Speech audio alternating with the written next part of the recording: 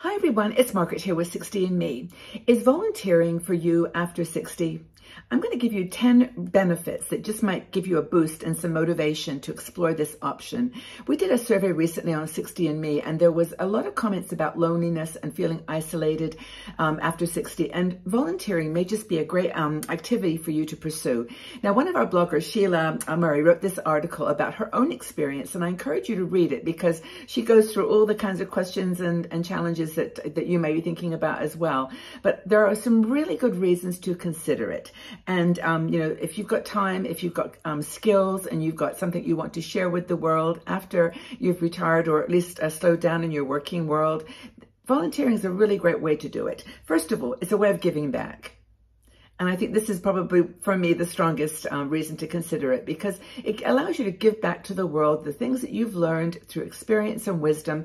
And I think in a way, it sort of helps to validate the idea that women over 60 are still relevant, that we are, our wisdom and our experience in the world is actually something to contribute back. And there are so many organizations that need, this kind of experience and understanding of perspective in the real world. And at the end of a successful working life, you've got things that you've learned, maybe decisions or directions that you took that gave you some special skills, some special things you can give back to the world. I personally have never volunteered formally, but I figure that mentoring and this work that I do on 60 and Me is a similar kind of opportunity, because I feel like I bring to it, my own experience and my own decisions and mistakes I made. And I think that's what we bring to a volunteering opportunity. So older women, no doubt in my mind, are more relevant and more valuable in our society today. We've been through a lot the last few years, and I think that older women can bring a lot to the volunteering world. Another thing, of course, is a mood booster. It just makes you feel good to get out into the world and to help other people, whether you're working with someone that in a sort of line of work that you've done before, or whether it's something that you've just really always wanted to do. I think that it's really a powerful mood booster. It gives you that dopamine hit. You just feel better. You just feel better about yourself and about the energy that you have to bring to the world. It is a bit of a hobby land. This is number 3. If you have always wanted to do something, and you feel like you've got a volunteering opportunity that you've researched that matches that dream or that thing you've always desired, yes, you won't go into it knowing everything, but you'll go into it with an enthusiasm and an excitement about it. So I think that volunteering is a bit of a way to explore those parts of yourself that you've left undiscovered as you've gotten older. Another thing is that it enables you to polish your skills. Now, if you have got skills based on a degree that you've achieved or just a lot of experience in a certain workplace, you were in the medical field or the health field or teaching or all those kinds of things that are so valuable, doing it in a volunteer context gives you a way to get even better at it. And if you're considering going back to do a part-time gig, or you're looking to do some of like a side hustle or even a part-time business, you can use volunteering as a way to polish your skills in the real world.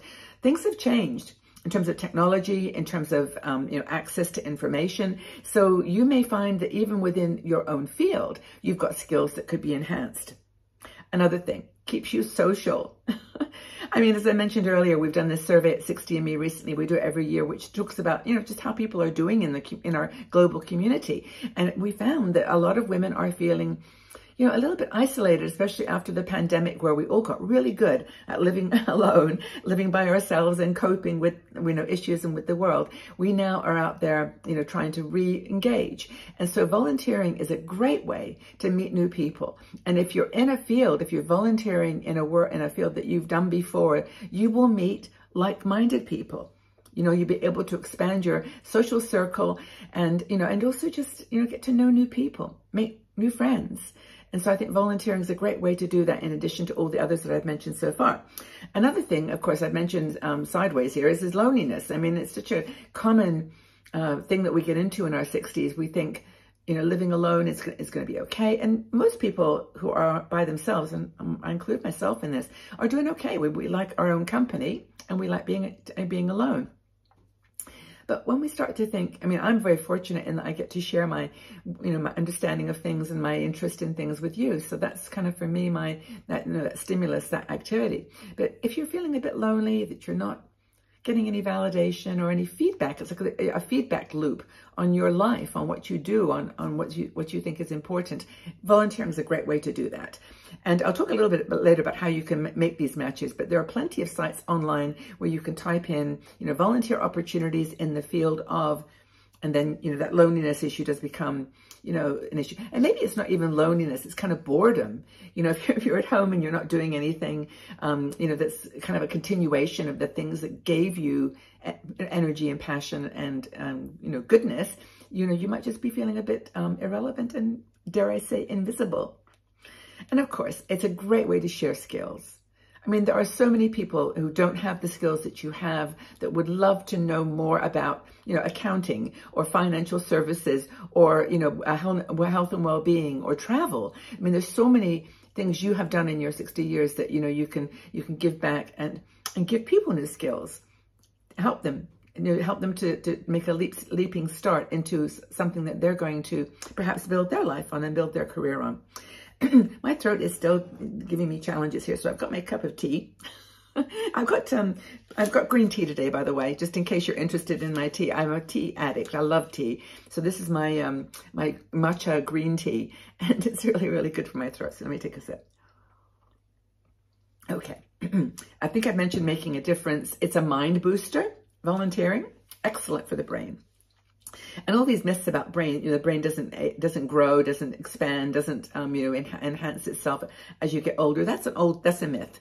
That's not true. Your brain does grow. It continues to expand and to build new neural pathways, which are the things that create habits and actions in our lives. And doing volunteering, even getting up and going out, twice a week or once a week or whatever it is in a structured way, get your brain into a neural pathway that you're doing something good, that you're bringing a little happiness into your life. And brains like those kinds of neural pathways. They like to repeat them and keep us reminded that we are precious and that we have something of value to add to the world. So mind booster, I think I've mentioned 10 now, but these are all things that I would consider really benefits of considering volunteering. So basically, let's go. Stay active, engaged in the community, gain a sense of fulfillment, make new friends, gain new skills, give back to the community, to the world, share knowledge and expertise, stay connected to the workforce, make positive impact on the life of others. And I think if I was going to volunteer, what would I do? I think I'd like to work with kids, because I really do find that children are so receptive to creativity and to new ideas. And that's kind of what my thing is. I think I've been a communicator and I'd love to teach how to build community, how to connect with other people through words and stories. So I think I'd like to do that. Maybe work in the library. Oh, I did volunteer once. I remember now, reading books for the blind, doing audiobooks. And it was really, really fun.